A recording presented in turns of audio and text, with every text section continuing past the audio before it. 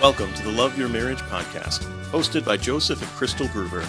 We are here to awaken authentic Catholic culture through holy matrimony. And that begins with our marriage, and now yours. In the name of the Father, and of the Son, and of the Holy Spirit, amen. Direct, O Lord, our actions by thy holy inspiration, and carry them on by thy gracious assistance, that every word and work of ours may begin in thee, and by thee be happily ended. Amen. In the name of the Father, and of the Son, and of the Holy Spirit, amen. Welcome to Love Your Marriage podcast. I am Joseph Gruber. Half the podcast, the half that is still recording because my wife is taking care of our children and all of the back-end parts of our business. And that, by default, makes me the public face of our marriage ministry. So if you're watching this on YouTube, my apologies. Anyway, I wanted to talk to you a little bit today about the question that you maybe have never really thought about. What is the soundtrack of your marriage? If someone set the scenes with you and your spouse to music, what music would they choose?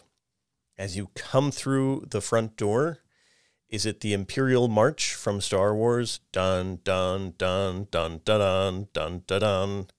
Or is it I'm walking on sunshine, whoa? What kind of music is accompanying you as you walk through your front door? When you're having a serious discussion with your spouse, is it the music of the Avengers, the music of an ultimate team-up? I don't actually remember how the Avengers music goes. I remember it gets you excited, but it's, for me at least, ultimately forgettable music. Or is it the music of Mission Impossible, right? How does Mission Impossible go? I knew this before I pressed record. Nope, it's totally out of my head. The music of Mission Impossible, totally out of my head.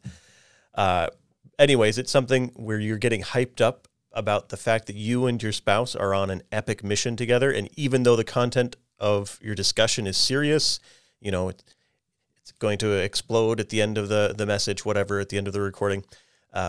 You two are zoned in, you are locked in, you are on mission together.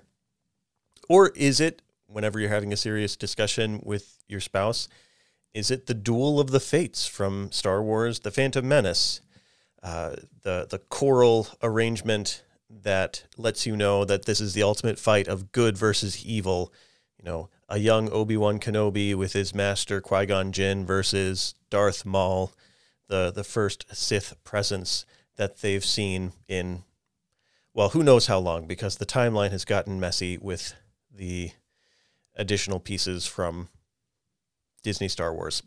Anyway, is that the sense that you have when you're having a serious discussion, that it's one side trying to save everything and the other side trying to destroy everything? Is that what's accompanying your discussion? I hope not. I really do. I hope that's not the kind of thing, unless it's the duel of the fates, because it's, you know, you two are the Jedi who are working together against the evil, in which case that would be a fine way to have that accompany your serious discussions. Anyway, directors, editors, composers, they try to match the mood and the tone of what's happening on the screen to music. And the music should evoke the same mood, the same tone as what's going on. One of the weird things about that lovely trilogy, Guardians of the Galaxy, is that James Gunn had in mind a whole bunch of music as set pieces for the action. And that shapes the action and shapes our understanding of the action. And maybe you've seen clips of scenes where someone else comes in and switches out the soundtrack. So whether it's a very dramatic, important scene where the music is all piano and subtle, and they decide to put in like carnival music instead. And you realize, oh, that changes everything. So even though everything that's happening on the screen plays out the same way, we leave with a very different impression of the scene because of the music that is superimposed upon it. So, when we're thinking about our marriage, what kind of song are we keeping alive in our hearts? What kind of music do we think would accompany our interactions with our spouse? if a director came in and spent a day watching you and your spouse interact, who do you think they would call up to do the music? Would they call up, I don't know, Danny Elfman, who does a lot of the Tim Burton music? Would they call up Howard Shore, who did the music for The Lord of the Rings, because you guys are so epic, or because you're so cozy, Hobbit-like people? Would it be just some random classical pieces? Would it be, I don't know, the Cry of the Valkyrie from Wagner's work? Hopefully not that. All this to say, ladies and gentlemen, dear listener, we have some amount of control over the mood and the tone that we carry with us in our interactions with our spouse. We can choose a different song. We can choose a different way of approaching, a different style, a different intonation. The musicality in our home is affected by the tone of our voice. It's affected by the mood that we bring. This is just a random aside. I remember back when I was in high school, I would read this blog called Interesting Thing of the Day. And one of the articles was about how the different appliances in our home, our refrigerator, our microwave, our computers, they have different frequencies that they're emitting, right? Like they're humming. There's a hum of electronics. There's a hum of the furnace. There's a hum of the air conditioner. And the different frequencies aren't always harmonious. And so there's like literal disharmony in a home. And that blew my mind. I never had thought about the musicality of the appliances. But do you consider your musicality? Do you consider your tone of voice and how you can use a different tone of voice to convey a completely different thing, even if all of the words are the same? And you might not think that it matters very much, but check out some of these clips where they switch out the soundtracks. Everything changes. You don't take them as seriously if the music doesn't fit, or you take them too seriously if the music doesn't fit. So this is an invitation for you to step back and say, what kind of music do I even want to have in my home?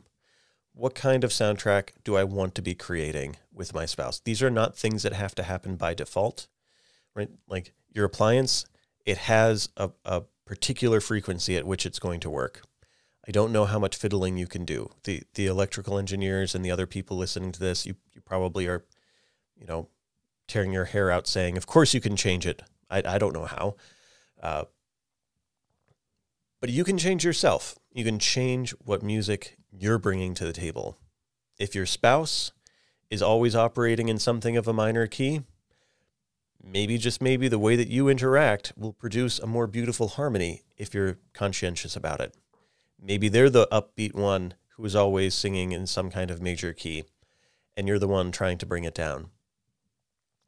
So ask yourself, is that what you want to be doing? If it is, great, and be more intentional about it, even more so. And if it isn't, think, how can I approach my life with this sort of musical approach? If you're worried about this, if you're wondering how to do this, you might not like this suggestion. I'm not saying you have to do this suggestion. I do want people to do it, though. I really do. It doesn't have to be you, but you're listening to this podcast, so it might be you. Try singing with your spouse. You might not be very good at it. Your spouse might not be very good at it. It's still good to sing. It's still good to sing with one another. So maybe try that as a first step. You don't have to. That's just a random suggestion from this podcaster to you. But the more serious suggestion is, after this podcast ends, take a moment and think, oh yeah, when I'm talking to my spouse, am I striking the kind of tone that I wish that I were? If somebody were filming, what kind of music would they accompany my speech, my actions? And am I okay with that? Do I need to revisit this? Do I need to rethink how I'm approaching my spouse? Because you only have this life to live. You only have this spouse to love in this way. And you might as well make a gloriously epic soundtrack. You might as well make a playlist that will be the envy of everyone who comes across the two of you, where they can hear you basically singing your love to one another. The podcast isn't over yet. You can keep thinking about this question, but I wanted to make a couple little random plugs. We have a very small audience because this is a new podcast. If you're listening to this, we would love it if you would rate and review the podcast, if you could share it with friends, if you find it at all helpful. If you don't find it helpful and you're still listening, I don't really want to question what you're doing, but a little bit. I do a little bit want to question what you're doing right now, because there's so much out there. You could be listening to so much else, or you could not be listening to anything. But the fact that you're listening now, hopefully that means that there's a reason, and hopefully it's a reason good enough to share. Why do I want you to share? I want to serve as many people who want to be served by us, but that requires us needing help to find those people, because people don't just magically know that we exist and what we're doing and how we're trying to awaken an authentic Catholic culture through holy matrimony. So that's the first thing. If you would be so kind, as you're thinking about the soundtrack of your marriage, also rate and review and send this to at least one or two other people. Then the other thing is, if you are a Catholic married man, that is a Catholic husband, I would be delighted to talk with you. There are a lot of things that we have in the works for the upcoming few months and into the next few years, and that will only be improved if I have a chance to talk with more Catholic husbands. Great co-benefit is that I will be asking a lot of good questions, not prying questions, good questions, thoughtful questions that hopefully will help to clarify your role as a husband and what your goals are and how you can love your spouse better, because I'm on your team on that one. I want to help you to love your spouse better.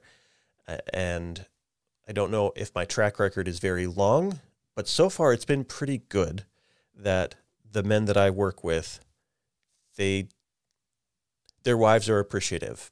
And I think the men are too. But my wife hears from the wives that they are appreciative.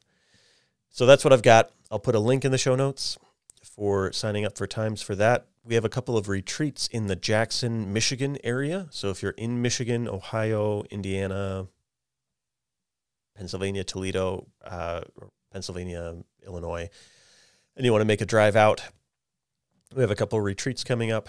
I'll put a link to our events page, which we just added to our website, and we'll be adding more events as we plan them out and as we get links for people to register for them. I think that's all I've got. Your life, your marriage is important, and it is worth loving. And your spouse is worth loving, even in the very intonation of your voice. In the name of the Father, and of the Son, and of the Holy Spirit, amen. Glory be to the Father, and to the Son, and to the Holy Spirit, as it was in the beginning, is now, and ever shall be, world without end. Amen. In the name of the Father, and of the Son, and of the Holy Spirit. Amen. This has been a production of Our Outpost, a ministry to awaken authentic Catholic culture through holy matrimony. Please like, share, subscribe, rate, and review if you found this helpful and encouraging. Find out more at ouroutpost.org.